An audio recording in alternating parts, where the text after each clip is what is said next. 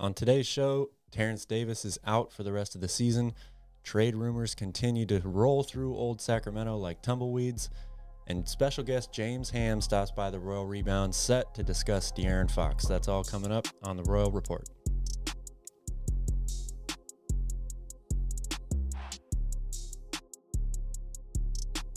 Good morning, good morning. Welcome back to Royal Rebounds, a Sacramento Kings YouTube channel for fans, by fans. This is episode 15 of the Royal Report, a Sacramento Kings sports talk show where we wrap up an entire week of Kings action in just about 30 minutes. If you're a Kings fan, make sure you hit that like button down below and consider subscribing to the channel. Thanks again for stopping by, Royal family, on another fantastic Friday.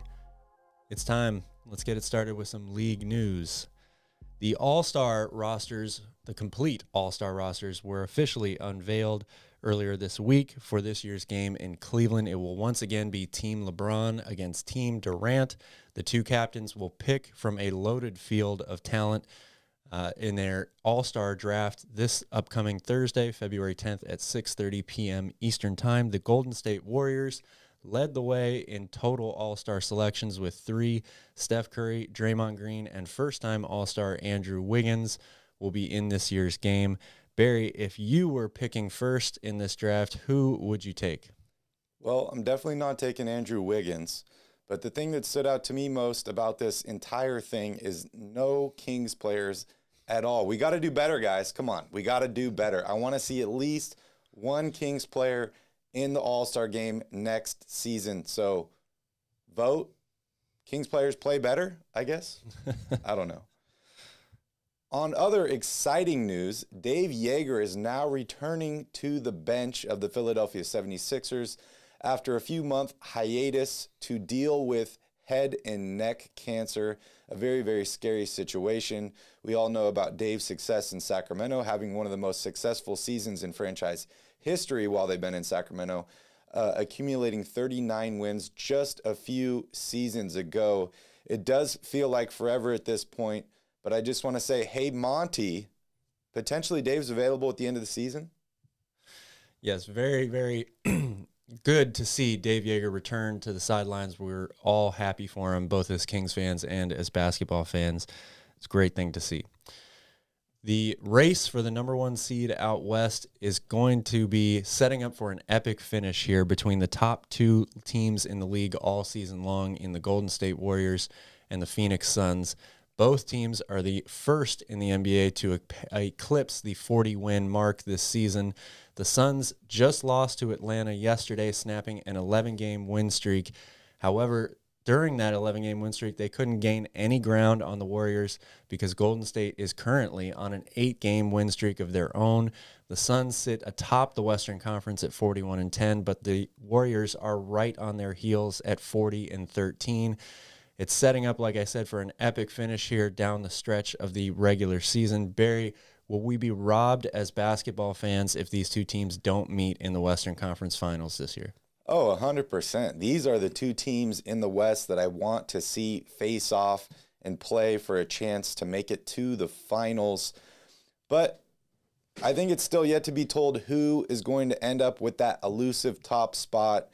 You look at the Warriors, they seem to be getting healthier and healthier. The Phoenix Suns have an aging superstar point guard in Chris Paul, who always seems to get injured later in the season.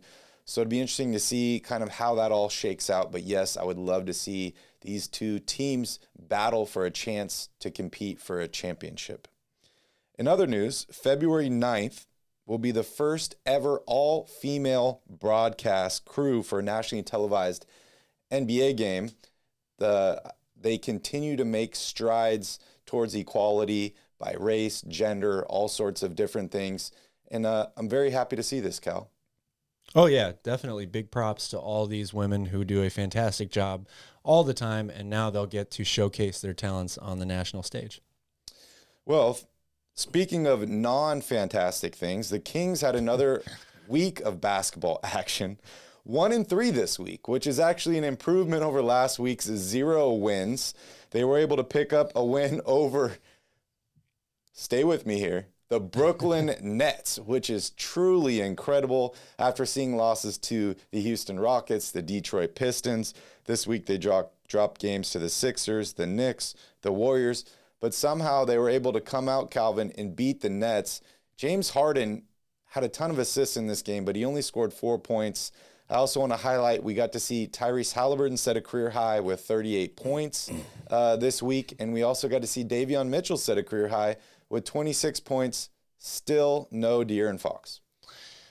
Yeah, like you said, it was great to see the Kings get a win, especially against a team like the Brooklyn Nets, who didn't have Kevin Durant, and Kyrie Irving and James Harden both had subpar games, but the Kings played better defense. It was a brief moment of happiness for Kings players and for Kings fans as they proceeded to be down by 26 the following night to the Golden State Warriors.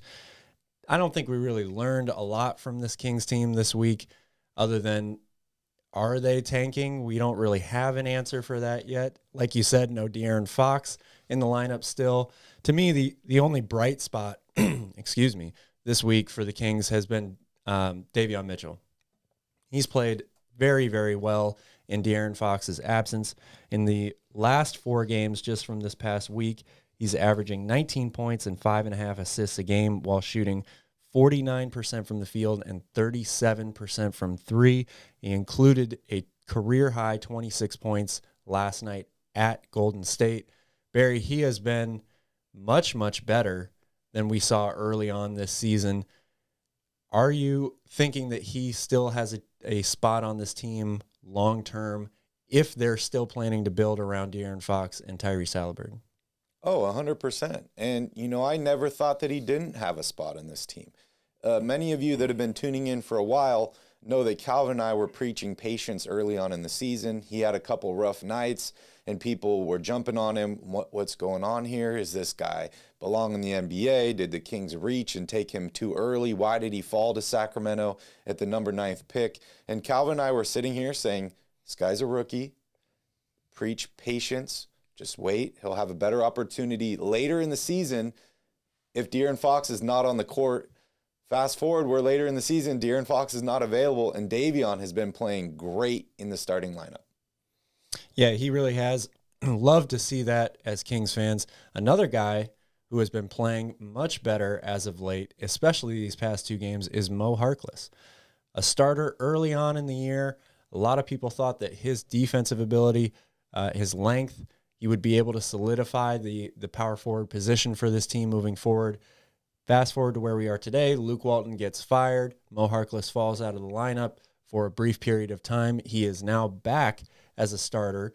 2 double-digit scoring games back-to-back in the last 2 games for Sacramento. He only had 3 double-digit scoring games all year prior to those 2 games. He also had 6 steals last night against Golden State. Barry, this is the Mo Harkless that this team needs. The question is, how much of a difference does it really make for them at this point? Yeah, great week of basketball for Mo, and we're going to talk about him a little bit more when we return from the break here. But I think what everyone wants to know, Calvin, is what's going on with these trade rumors. We have the Kings interested in a potential Julius Randle deal, Brandon Ingram, Sabonis. We've heard Miles Turner's name mentioned. Are they looking for small pieces at this point, or are they going for a big blockbuster? I don't think either of us really know. We're just trying to get a move done, and that's why we're trying to get #HeyMonty trending. But I want to hear your thoughts, Calvin. Well, my thoughts are I'm more confused today than I have been through this whole process. I mean, Ben Simmons has been the prize that Sacramento has had their eyes set on all season long, and we've heard every situation, every scenario come out of this except for an actual deal being done. It's rumored that the Kings are officially done with trade talks, including the Philadelphia 76ers. They don't want to take on Tobias Harris's contract, which is quite a lofty one. I don't know if you can really blame them too much for that. But we've heard rumors about all these guys. Like you mentioned, Julius Randle. Now Brandon Ingram is starting to come up more. People like Sabonis, Miles Turner. At the end of the day, we don't know what's going on behind closed doors. We don't know what these conversations are like between Monty McNair and these other NBA GMs. It's disappointing to me to hear the stories come out that the Kings are now off the table or off trade discussions with a lot of these players like Randle, like Ben Simmons, like Domantas Sabonis. It just worries me that there's not going to be enough time for them to get a real meaningful deal done that's going to impact this team greatly moving forward. Yeah, I agree. And I think that, Kings fans, when looking at Monty's tenure in Sacramento, their biggest issue with him is that he's just kind of sat back and hasn't made a move.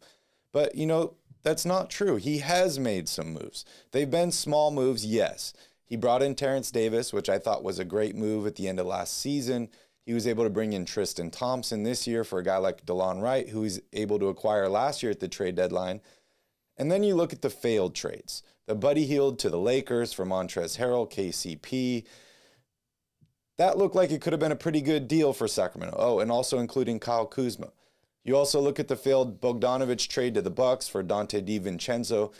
I don't think Monty lost any of these deals. Although they were falling apart at the last second and didn't end up going through, I do have to applaud him in the fact that he has not made a bad deal so far, which unfortunately us Kings fans have become way too accustomed to at this point. We're going to take a quick break here, and when we come back, we're going to dive a little bit deeper into Mo Harkless and decide whether Mo needs Mo minutes or not.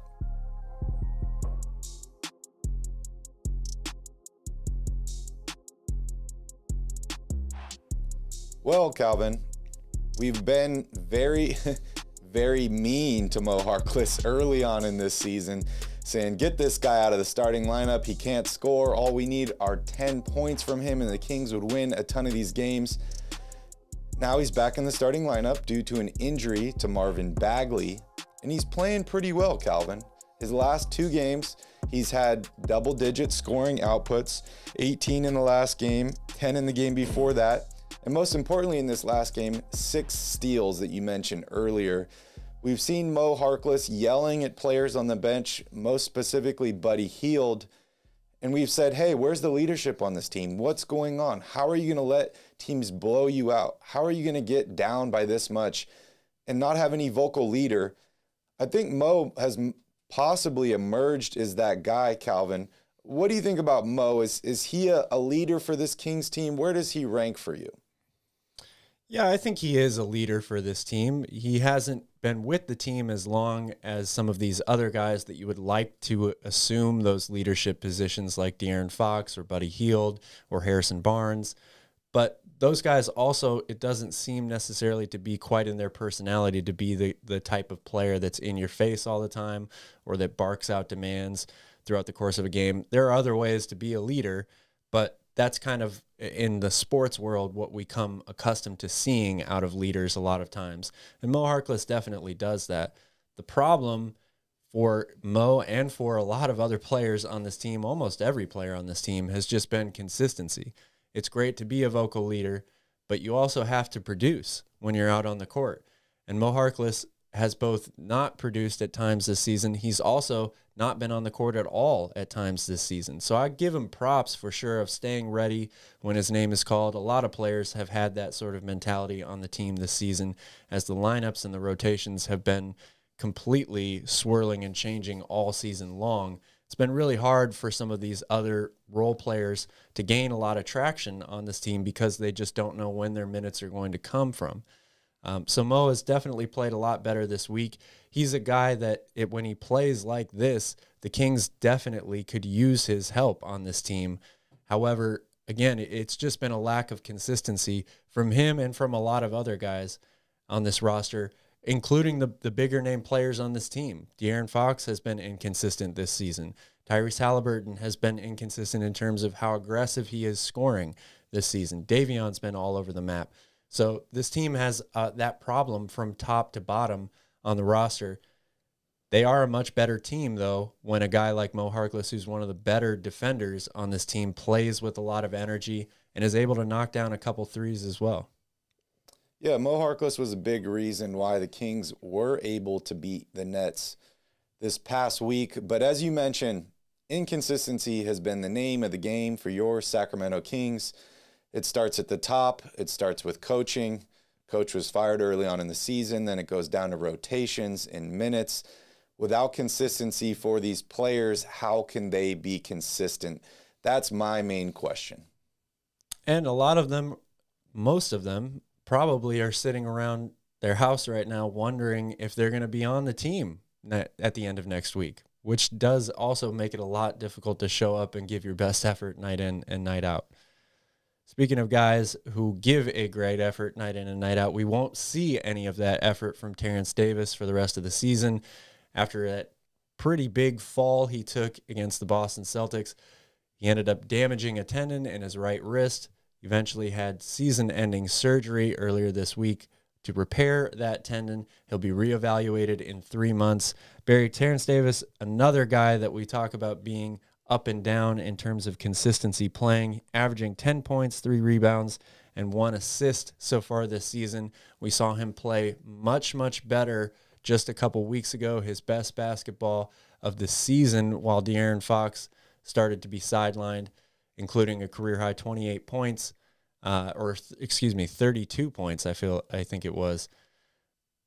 Does this guy have a spot on the team moving forward? Are you even thinking about keeping him as one of the players, or is he completely expendable like a bunch of other players on this roster?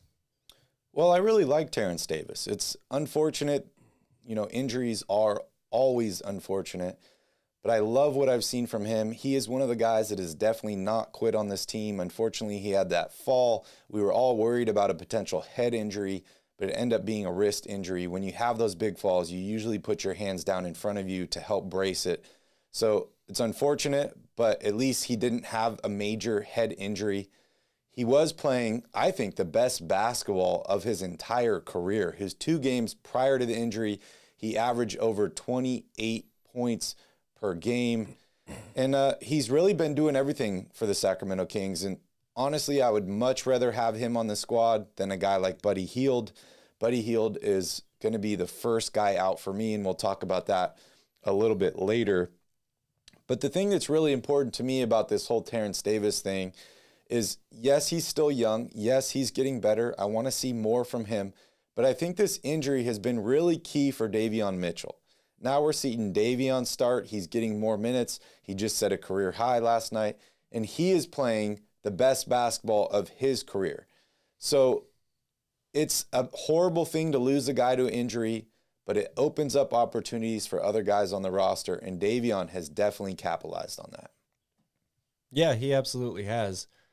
Like you said, though, the problem is for the team as a whole. This team just isn't very good, even when they're at full strength. So to lose all of these players to injury or to COVID-related symptoms and protocols, it just puts so much more of a strain on this team. It also puts a strain on the front office. You talked about Terrence Davis being an ideal replacement in the role that Buddy Hield is playing on this team. If Buddy Hield is going to be the first guy traded from the Sacramento Kings and you don't now have Terrence Davis to come in off the bench, that might change what you have to look for in a returning deal for a guy like Buddy Hield. It just creates more problems for this Kings team that already has enough piling on top of them. It's definitely helping out our draft pick, though. So there's always a silver lining, right? Always a silver lining. All right, Calvin, let's talk about the trade deadline. So the trade deadline is coming up here very, very fast. February 10th, we are less than a week away at this point. And there are guys on this roster, Calvin, who have wanted to be out for a while. Now it's becoming more and more evident. I'm talking about guys like Buddy Hield, talking about guys like Marvin Bagley. Both have been vocal about wanting a change of scenery. Marvin Bagley is now out with an injury. Buddy Hield has been playing horribly lately. But then there's a couple other guys on the roster. I'm looking at guys like Tristan Thompson, who has been a real bright spot for the Sacramento Kings early on in the season. Now he's kind of relegated to this bench cheerleader role. We haven't seen him play in a while. And then the elephant in the room, De'Aaron Fox, is sitting out with an ankle injury. He's had MRIs. They said that there's no damage to the ankle. It's basically a pain tolerance at this point. Fox admitted that himself, and he said that basically he couldn't deal with the pain and get on the court. So, Calvin, as you look across this roster, are there guys that have quit on the team? Are there guys that want to get out of here? I want you to name some names, and I want you to tell me what you're dealing with these guys. Well, you're dealing with a bunch of very egocentric, because that's what professional athletes are. That's not a knock against anybody. You got to be confident in yourself to a vain degree a little bit. So when you have really, really confident alpha male type people who have been the best players on their teams their entire lives come together to try to win as a group, and they fail to do that on multiple occasions for a few of these core groups of players on this team, like De'Aaron Fox, Buddy Hield, Harrison Barnes. They've been together for a number of years now, and it really hasn't gone very well overall. Of course, they're all human beings. The pressure of losing, the pressure of hearing about the playoff drought, all of that stuff, trade talks, that's going to get to you at some point. I'm not going to be somebody that literally calls out someone as a quitter on this team, because I don't think that I'm qualified to do that. That being said, I'd be very surprised to hear that there aren't any players on this team that want out of this situation. I feel like, again, that's a human tendency at a certain point. For people like Tristan Thompson, who is already talking about retirement next season very early on this year is definitely lost if he stays in Sacramento. He doesn't even touch the court anymore. Maybe he doesn't want to go ride out the rest of the season on another squad. Maybe he's content with just sitting on the bench. But I feel like you have to kind of check out a little bit if you're in that situation. And for Buddy Hield, how could you blame him for being checked out? He thought he was going to be a Los Angeles Laker on draft night. He's been the biggest topic of trade conversations for the Sacramento Kings for probably the last 2 seasons now. Always mentioned about being traded to another team. He has been piled on by everybody, fans and people that cover this team as of late, due to his inconsistent play. So I wouldn't be surprised at all for him to want out of Sacramento as well. De'Aaron Fox is the wild card to me. I really hope that he hasn't quit on this team, because that would be catastrophic. He's the best player, franchise player. They gave him the max extension. They told him they want to build around him.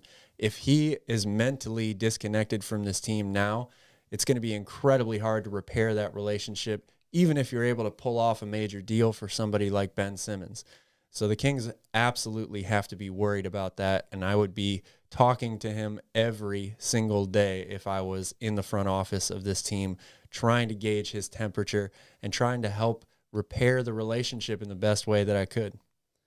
Yeah, we all talk about how defense is contagious, how effort is contagious. I think it goes the other way as well. When you have guys like Buddy Hield that were traded during the offseason, according to James, this trade was as far as it could have gone. Like, Buddy Hield already chose out his jersey number on the Lakers before the trade fell apart.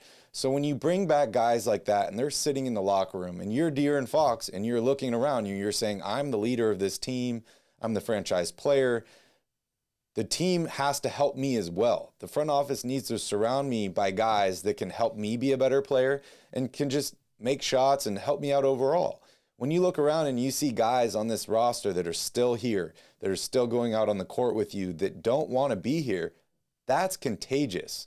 It's just a matter of how far that's really gotten, and the Kings need to do something to stop the bleeding. We're going to take another quick break here, and when we get back, we're going to jump into Calvin's favorite part of the show, Cowbell Questions. Welcome back to the Royal Report and our favorite segment of the show called Cowbell Questions. You have questions, we have answers. Let's get our first from producer Vinny. Why is Alvin not playing more guys?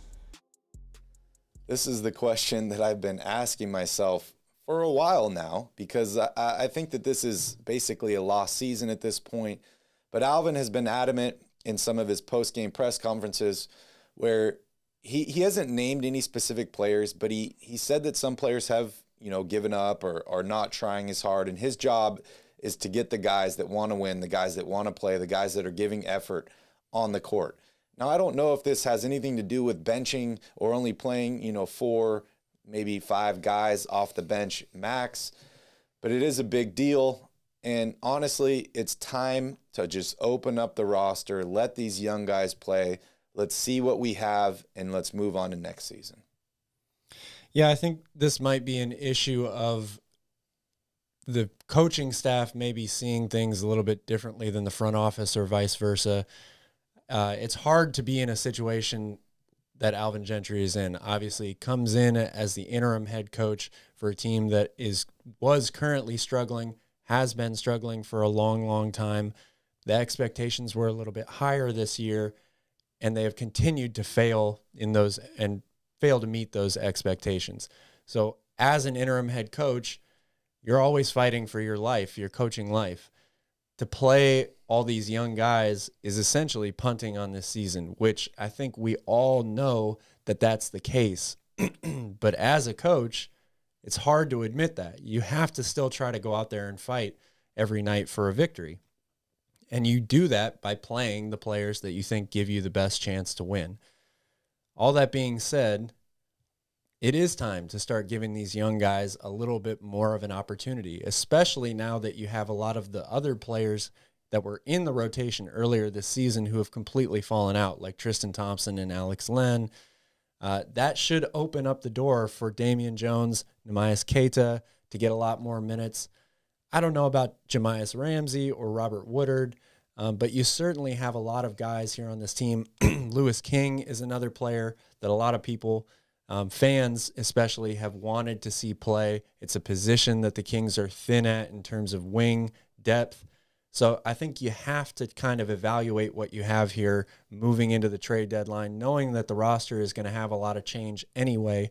Don't you want to see a little bit more out of these young guys so you can kind of plan to see if they're going to be in your future plans long term? Yeah, I feel like Alvin Gentry is the guy that goes for it at 4th and 22 and Madden in like the second quarter with plenty of time left. So let's get it together, guys. Next question. Who would you rather see back next season, Metu or Jones? This is a tough one. I like both of them for a lot of reasons, but I'm probably going to lean towards Davion Jones at this point. I think the Kings need to find a better long-term option at power forward anyway. The question will be, what do they do with Marvin Bagley? Does he get traded? Do they somehow offer him an offer sheet at this offseason, hoping that they can kind of retain him for next season? But I think Davion Jones has a ton of potential, as well as Metu. I think Davion Jones has shown a little bit more already in the short amount of time that he's been given. And Chimezie Metu is kind of more of a fringe player. He's very inconsistent as an outside shooter, but he doesn't really have a ton of inside moves either. Davion Jones is a little bit more established already in what he does as a basketball player, and he's kind of like a miniature Richaun Holmes, not miniature in terms of size, but miniature in terms of his opportunity and career playing time so far. Does a lot of the same things that Richaun Holmes does. Richaun has struggled a lot this year as well, so I think the Kings need to take a look at what the long-term answer is at center too. Yeah, I agree. I like Davion Jones a lot, and I feel like he has a decent ceiling, but I think he needs more time to develop. He's had some inconsistencies as well. For me, it really depends on where the Kings are going from here. If miraculously they're able to make a big trade before the deadline, they're able to sign some guys in free agency in the offseason, and they're right back and ready to compete next year, I'd probably rather have a guy like Metu on the roster. However, if the Kings punt on this season, they get a high draft pick, they are just building up talent, adding young guys to this roster, and letting them all kind of fight it out and see if, the cream floats to the top, I'm probably going to bring back Davion Jones because I think that he could be potentially a long-term option for Sacramento, but he does need to improve quite a bit before he reaches that. Next question. What's the first thing you do when you arrive at Golden One Center?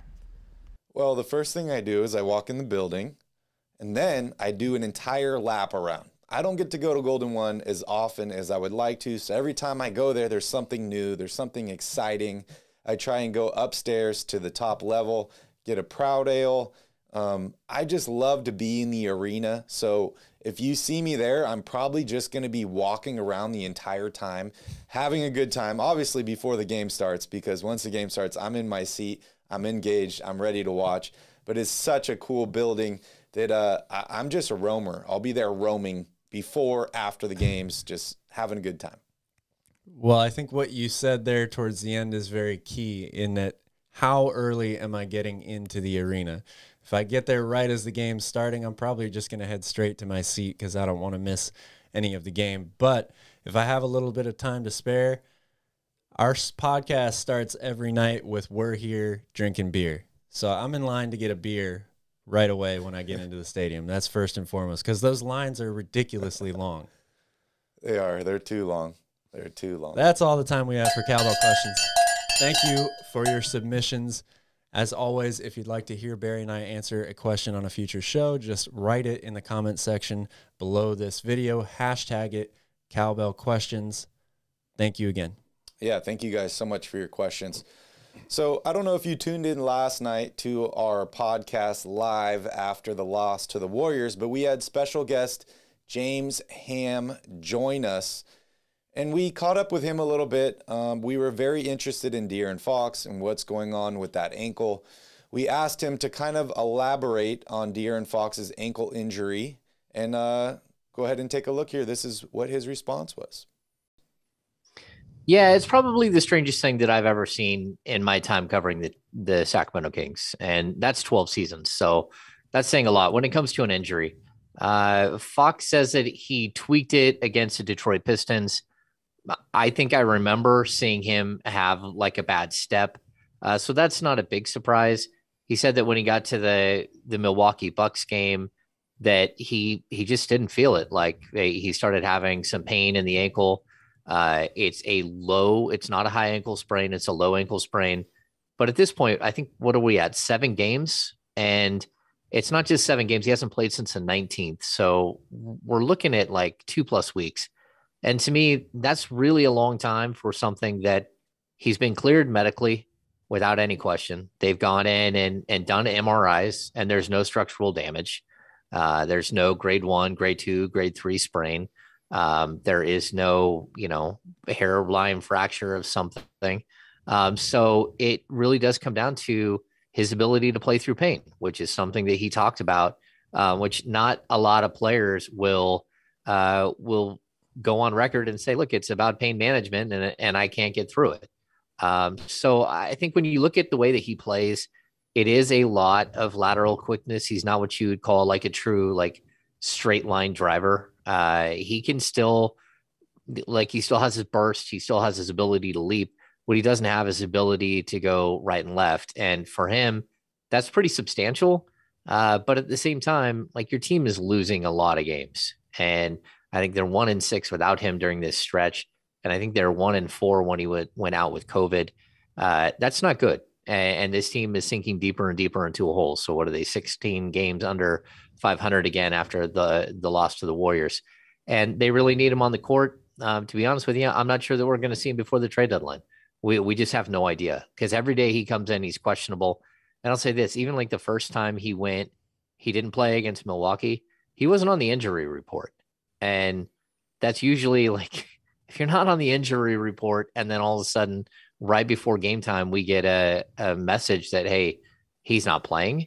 That's strange. So I don't think he and the team are fully on the same page.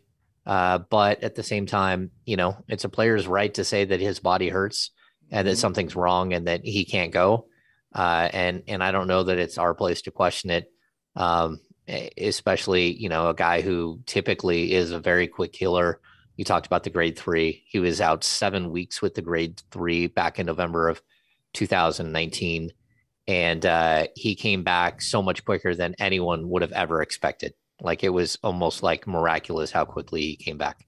We want to thank James very, very much for taking time out of his busy schedule to stop by the Royal Rebounds podcast. We appreciate it very much. We're going to add his social media handles as well as the link to his own YouTube channel in the description of this video. Make sure you go check it out. James Ham has been covering the team for a long time and has a wealth of information. Really, really great guy, and we, again, appreciate it very much.